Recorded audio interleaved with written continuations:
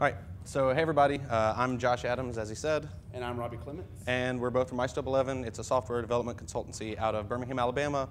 We do a lot of Ruby and JavaScript, and ideally we're going to get into Erlang and Elixir going forward. All right, so here's how you can find us on Twitter and GitHub. I've also linked to Elixir Sips, which is the video series that he referenced, so if you want to learn Elixir, I do that. Also, here's where you can find the code for today's talk. So just remember Erlang factory robots. Anyway, today we're going to talk about writing robots in Elixir, so let's get to it. All right, so by the end of this talk, you'll be able to build an embedded app in Elixir that controls things in the physical world and connect your app up to an Android interface.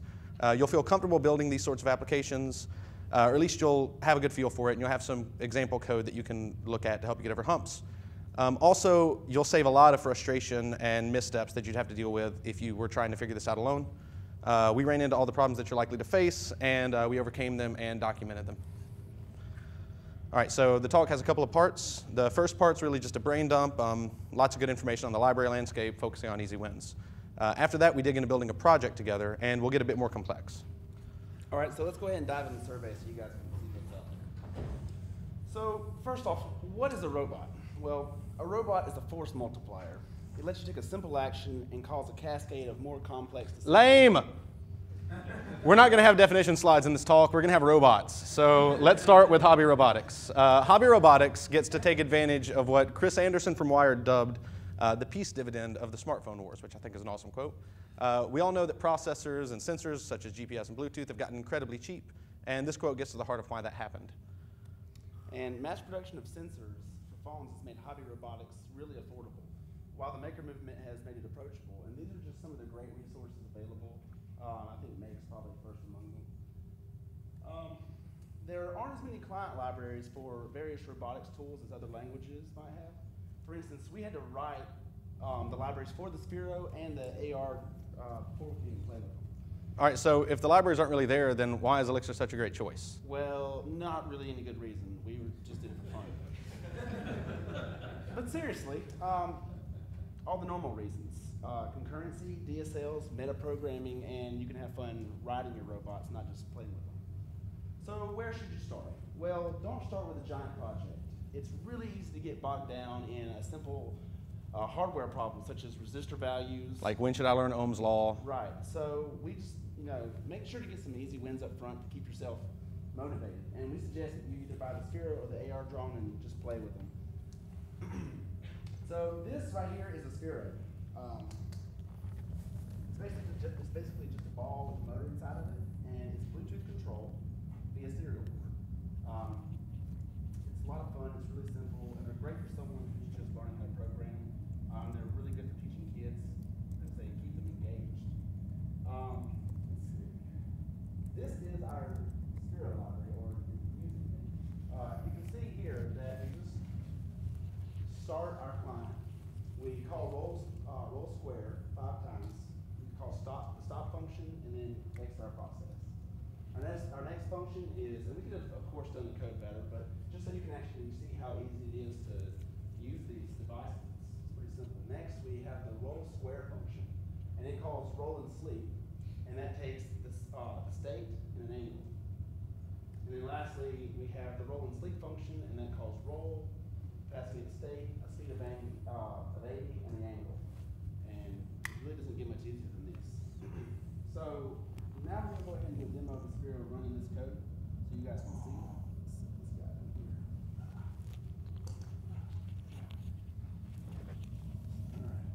All right. Go forward. Oh, there we go. No, he's not in frame.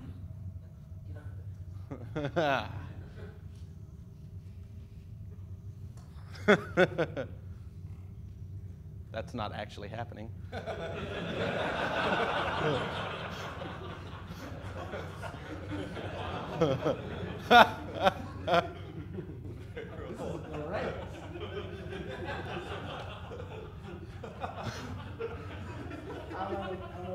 All right, so that was awesome. So it was really straightforward to port Tenderlove's Sphero library from Ruby to Elixir. And I thought it'd be fun to show some of it off. So the Sphero library very basically consists of a piece that knows the commands a Sphero serial protocol responds to, and a gen server that can represent an actual ball connected to a given serial port and provide easy methods to issue those commands on the ball. So Sphero request is a module representing a given request to be sent down the serial port. We use a struct, which is based on the new Erlang maps, to represent a given request. It comprises the necessary fields to fully define the parameters for a request. And then the module contains functions that know how to turn those structs into the appropriate bit streams for the serial protocol. And then we build a gen server. It's Sphero client. You initialize it with a serial port attached to the Sphero, and then you can just send it basic commands. It'll turn those commands into their corresponding request structs, generate the bit stream, and then send the bit stream down the serial port. And then the rest of the code, this is basically all of the code for the Sphero library. The rest of it's just convenience methods for building the various commands it supports. The other easy toy is the Parrot AR. This guy at this point you can connect to. Then you just send in UDP packets to control it. He's got a couple of video cameras attached to it, and one of these will cost you about $250 for a new one, and about $150 for a refurb, or 146,571 Doge coins. And here's basically an example of our Erlang library. The module just allows you to control takeoff, hovering, moving forward, and landing in theory. So we're going to test that theory and run similar to this code. I think we might have hover a little bit longer, but see if he doesn't kill him. There you go.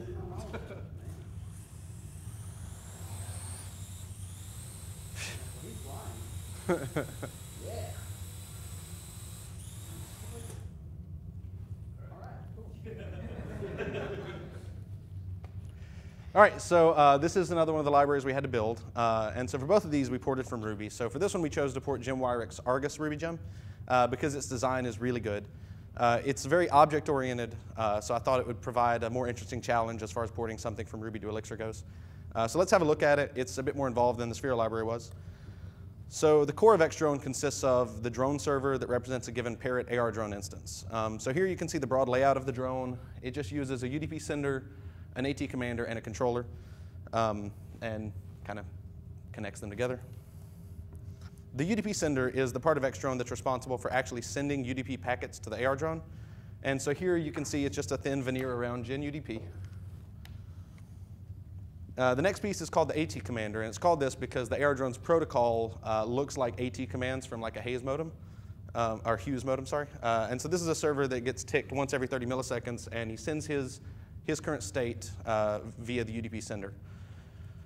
And then the controller is just a gen server that interacts with the AT commander. So it ultimately provides a relatively nice interface for manipulating the pitch, the roll, and the yaw, which is then basically delegated to from the drone server. And there are more like gen servers here than I would ever use if I were building this straight up in Elixir. But this is a port from Ruby, and so basically we replaced object instances with servers just to do the port. Anyway, so that's what we had to do to make that work. So now you've got your easy wins, assuming that you use the libraries and don't write them. And so you're still interested in playing with this stuff. So what's next? Microcontrollers. So microcontrollers are essentially tiny computers. What makes them special is they're on a single board and they have GPIO.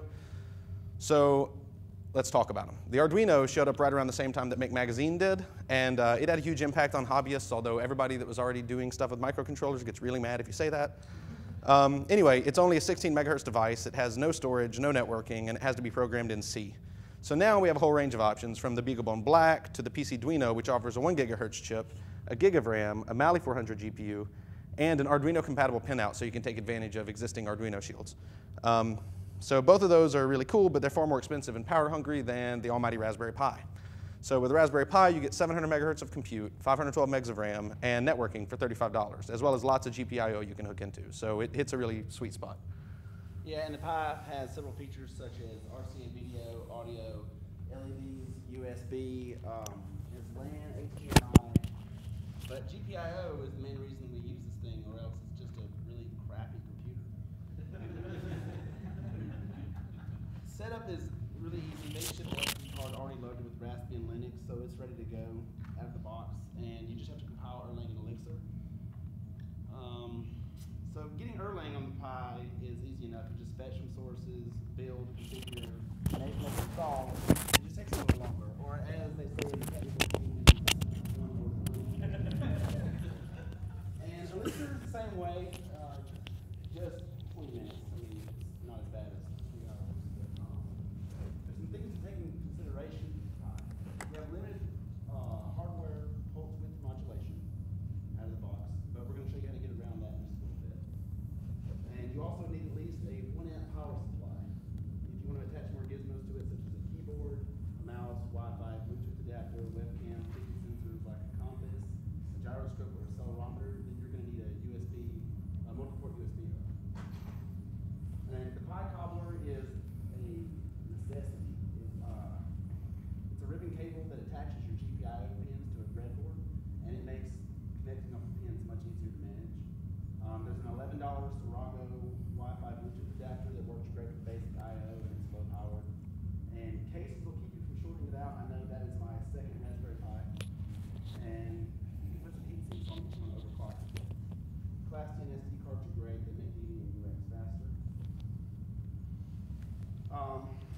Oh yeah, since we're on the subject of microcontrollers, just in the last few days we saw a new one called the A80 Optimus board, and it has GPIO pins as well, but it's equipped with an 8-core processor, so that's pretty sweet.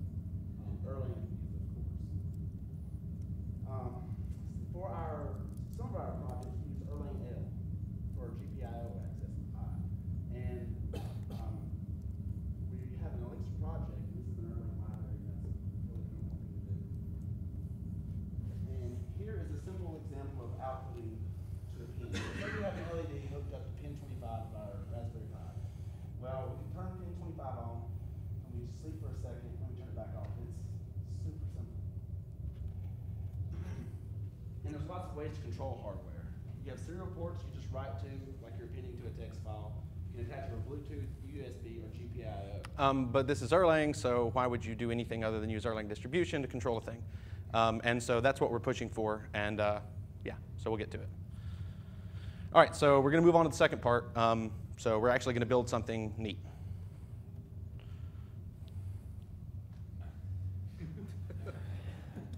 All right. So we got some easy wins with the toys earlier, and we showed you how to take a microcontroller and make an LED blink, but we can do better than that. Going forward, we're going to have a lot of quick code. Our goal is not going to be to provide code examples. We have the repos. If you guys want the code, you can do these projects yourself. We're just going to demystify how all this works, so there's no magic.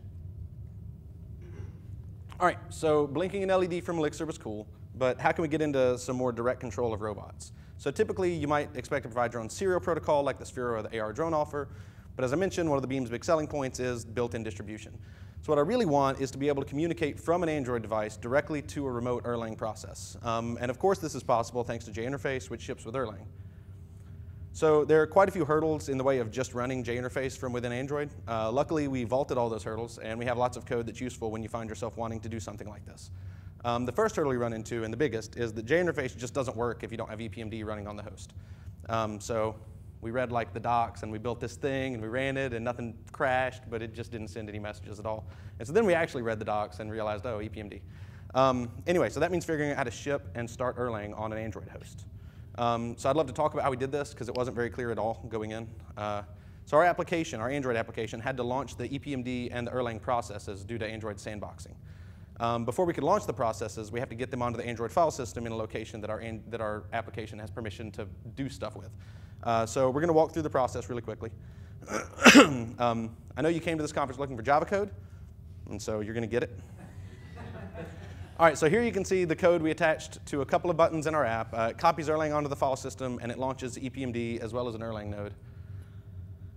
And here you can see the Android device having Erlang copied out of a zip. So we packaged a zip with the Android app, and then we have to read it out of the APK and then push it onto the Linux file system. And you have to do this once for each application that you use this method on. It takes a long time, by the way, like, I don't know, on the order of 7 minutes or so to copy full-on Erlang.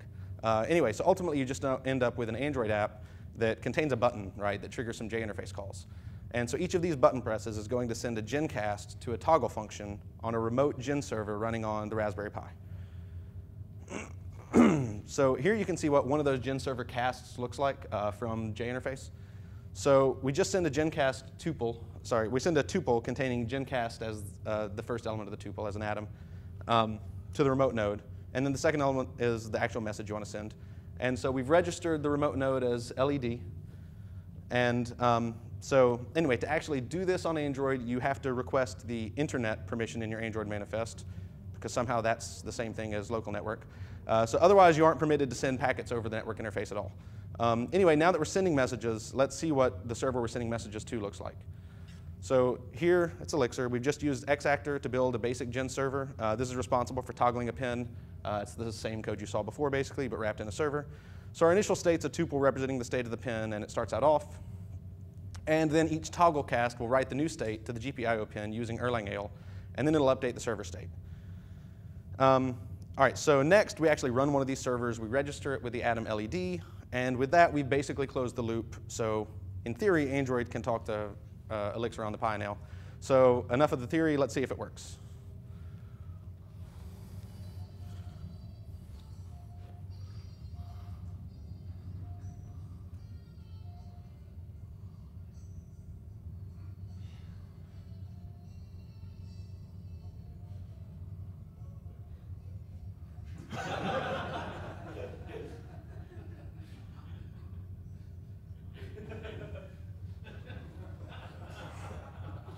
All right. So it worked. So what's the next obvious step past a single red LED? And I think that's a single RGB LED. So let's make that happen. So a problem here is Erlang AL only supports the hardware pulse width modulation. We'll get to that later. So anyway, if you wonder why we abandoned it. All right, so you can use pulse width modulation to simulate analog levels. All you're really doing is switching a pin on and off. But if an output pin is switched on for 10% of the time and it's evenly distributed, then it looks identical to like a 10% analog signal coming out of the pin. So you can use that to change intensity. Later, we'll actually use pulse width modulation for what it's meant for, which is logic level stuff. But for now, we're treating it like fake analog. And on the Raspberry Pi, you only get one PWM pin, and we need at least 3 for our RGB project. So we use PyBlaster library, and that gives us 8 software PWM outputs. And to use the PyBlaster library, you just echo commands. So like 0%, for 0%, we have N23, 0, 100% is 23, 1, and for 20% signal, N23 and 0.2. It's pretty straightforward as well. All right, so here's a really basic Elixir module representing our RGB LED. So it's a normal stateless module. It uses a couple of records to represent a single pin and the full RGB LED component. And then the init function generates one of those component records representing the LED. It also supports a set value function and a PyBlast function. When we PyBlast, if you look over here, we actually invert the value. You can sort of barely see it. We have the inverted value. And that's because our LED has a common cathode, and so we actually have to send like the inverse of what we want to send and then hook it up to power instead of ground. Anyway, we then wrap that with a basic gen server, and we expose this via Erlang distribution. And then on the Android device, we have a basic color picker. There's nothing fancy here. As you change the slider, we want the LED to be updating in real time. So here's some code from the Android app. So what we do is we have a timer task that runs 10 times per second. And it samples the interface, and then it fires a message using JInterface based on the current state of the app. And so here is preparing yourself to talk to a remote node. So you can see we create a mailbox for ourselves, and then we just ping the remote node, and that sets up the Erlang distribution. And then here's how you can cast a message to a gen server from JInterface. We talked about it a bit before, but so here we're casting 4 different casts. So we cast a value update for red, green, and blue, and then we cast the blast, which actually triggers the PyBlaster commands. So a value update looks like this. It's just a tuple whose first element is the atom representing the color, and the second element is a float or a number representing the value. And so while this is Java, it's very clear what we're doing from an Erlang perspective here. And then actually casting just wraps it in another tuple. Anyway, so let's see how it works.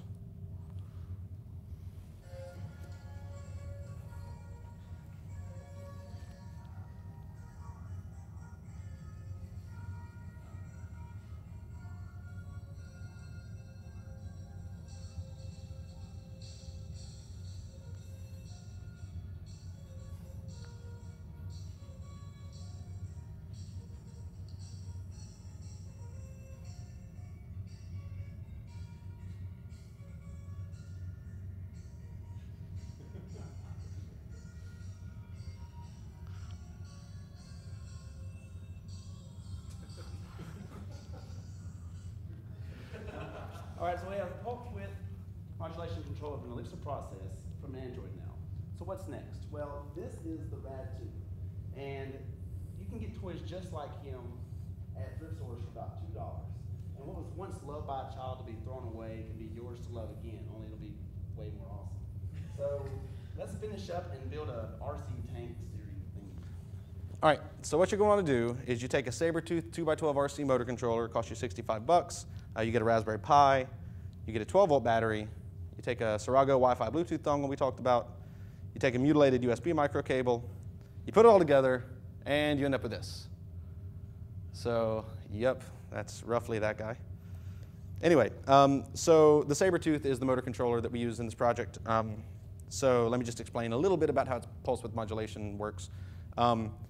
So 1500, these are microsecond pulse widths.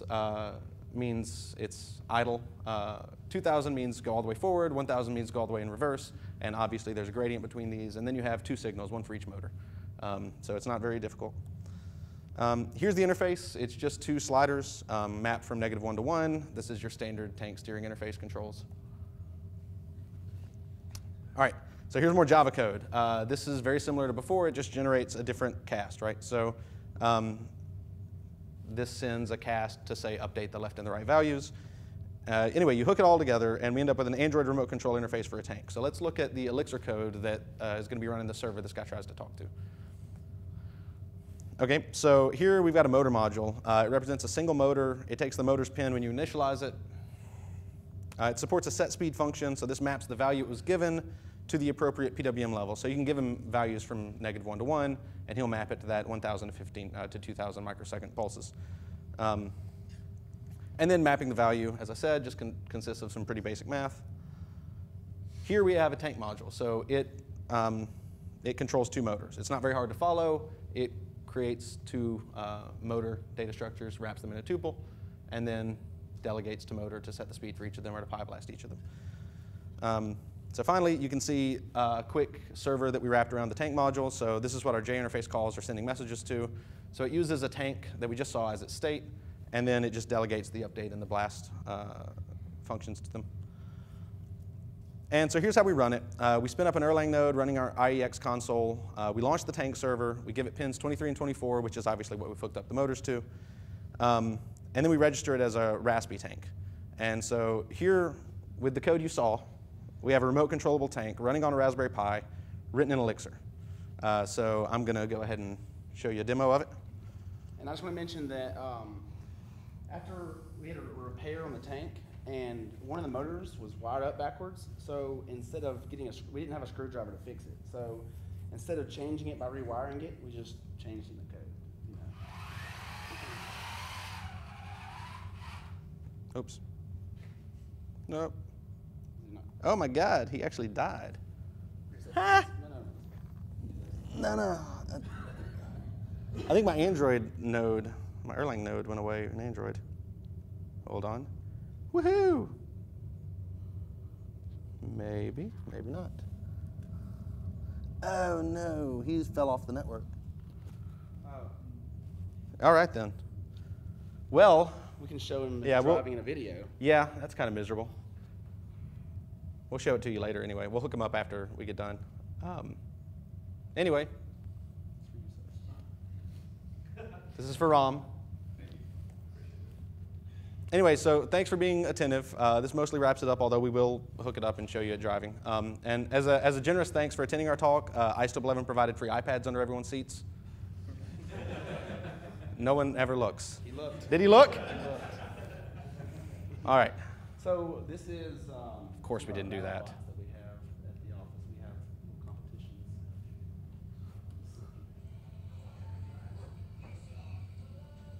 competitions. I'm going to hook him up again. Yeah. Yeah. I don't know why he just lost the... Actually, I don't know. Whatever.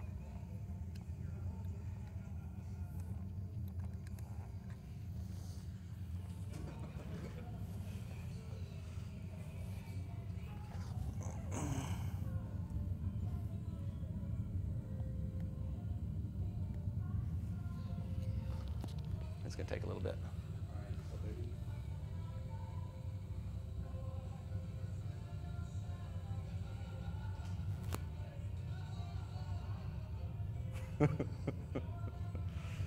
Oh, goodness.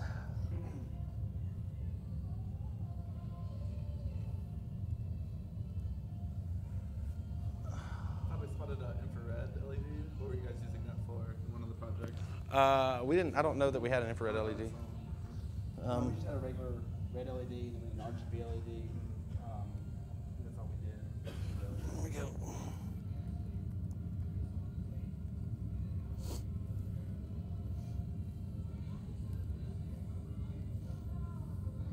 I think I was disconnected the whole time.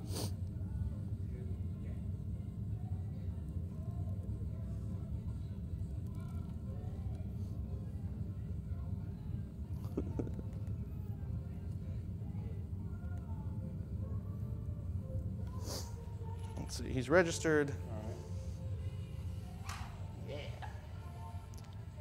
I think his batteries kaput. We charged his battery all night, but literally using the motor made him drop off the network. Sweet. No, I mean, it's all.